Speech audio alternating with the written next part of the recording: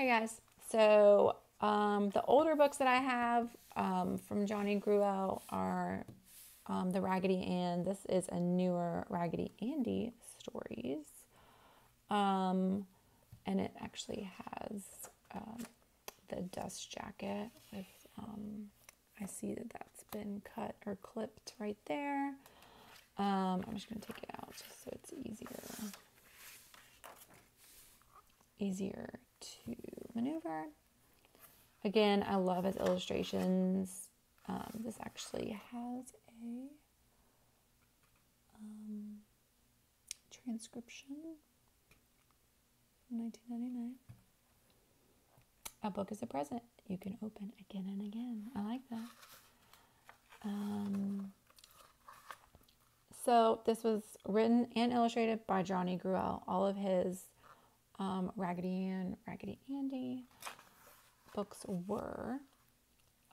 This is obviously like a newer printing. This is from 1993. The other ones I have are actually pretty old, from 1918 and 1931. I just liked this one. I'm just a big fan of children's books. And the Raggedy Andy, it has different stories in it. So it's not just like one story with chapters. There's a bunch of short stories. Let's see how many pages there are in here. This book is actually in really good shape. That's not the next page. I don't even see. I don't see a page number. I don't think this has page numbers. Interesting. Okay, so no page numbers.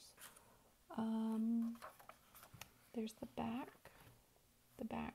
Now, obviously, you know it's newer because it has the ISBN barcode. But still, I love children's books.